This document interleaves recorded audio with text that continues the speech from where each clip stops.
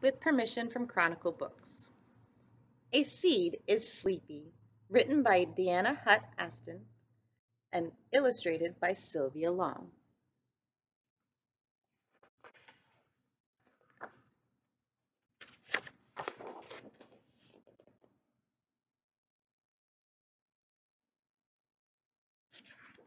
Wow, look at all these different kinds of seeds.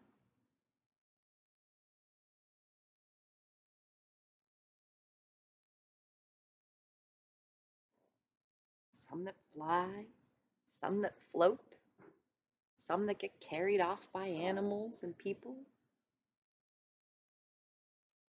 Very neat. Let's read about some of these seeds. A seed is sleepy.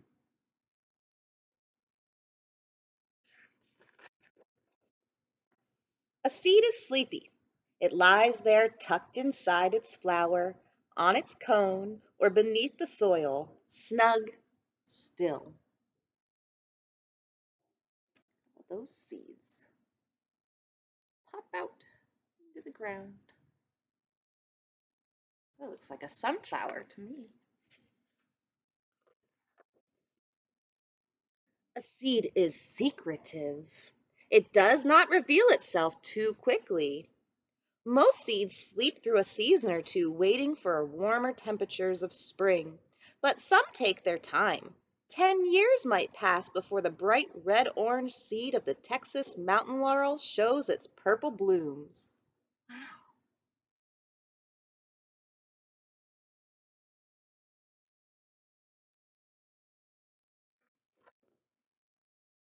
A seed is fruitful.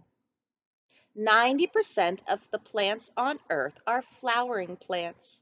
Flowering plants produce fruit, fruits of all shapes and textures that keep the seeds cozy until they have found the right place to grow.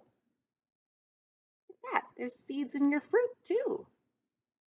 Did you ever notice the tiny little white seeds on a strawberry? Or when you cut into a melon, how you find the seeds inside, or even an apple? A seed is naked. Yes, naked. Scientists call gymnosperms, seeds that aren't clothed in fruit, naked seeds. Most naked seeds hide themselves on the scales of cones until they're ready to make a dash for the ground. Who would guess that a seed as small as a freckle would grow into the world's tallest tree?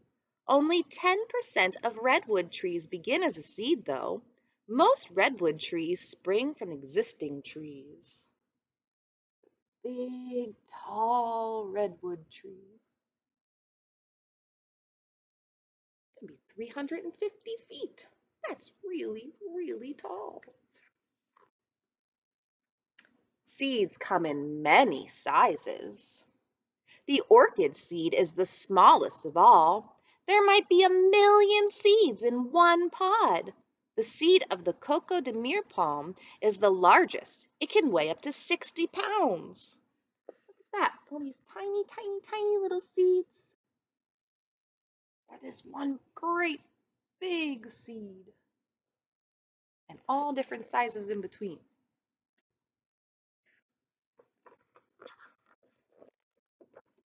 A seed is adventurous. It must strike out on its own in search of a less crowded place to put down roots. A parachute of fine, silky hairs can take a dandelion seed 100 miles from its parent plant. Tiny little dandelion seeds. They're fun to blow, and boy, do they travel.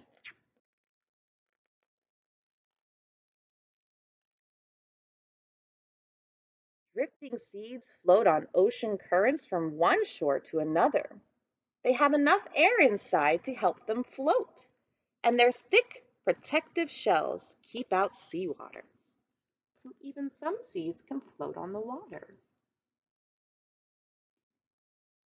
Boy, seeds are adventurous. They travel to find a spot to grow.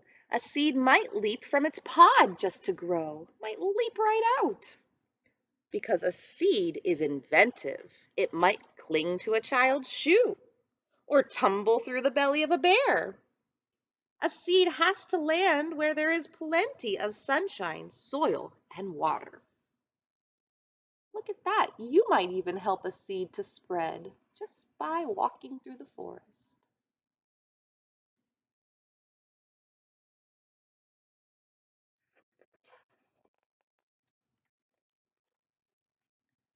A seed is generous. It gives the baby plant an embryo, a seed coat to keep it warm. The embryo's first meal comes from its seed leaves, right in here. That's also called a cotyledon. Seeds with one seed leaf, like corn, are called monocots. Seeds with two seed leaves, like beans, are called dicots. Yeah.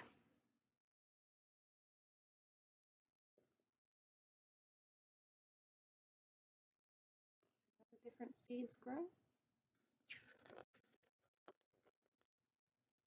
Some seeds are ancient. Not all seeds are eager to germinate. Some have lain dormant or slept undisturbed for more than 1,000 years. The oldest known seed to sprout came from an extinct date palm tree after it was unearthed from a long ago king's mountaintop palace in Israel.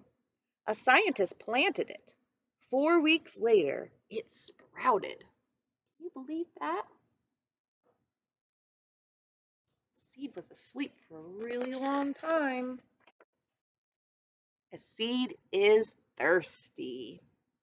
Once a seed has shed its coat, it drinks in the rain and the dew and yesterday's icicles, and it feeds on the minerals in the soil. Part of the plant seed is the root, and it feels the tug of gravity and it goes down into the dirt. Another part of the seed is the shoot, and it is sensitive to light, so it reaches up for the sun. You root down low and you sprout up high.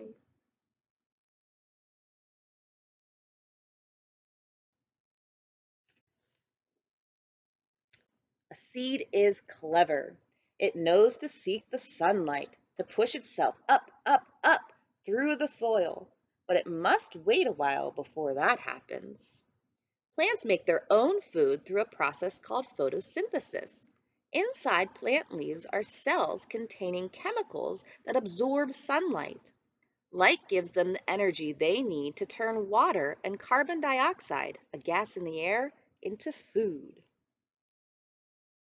They need the sun, the rainwater, and the soil to grow big and strong.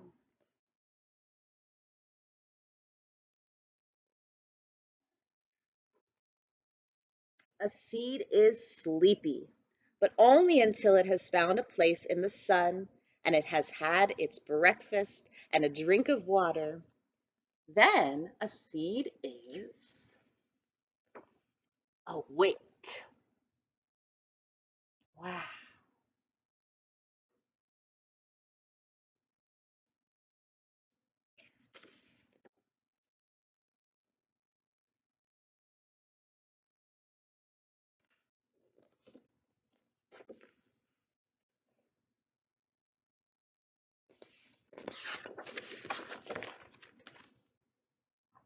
A seed is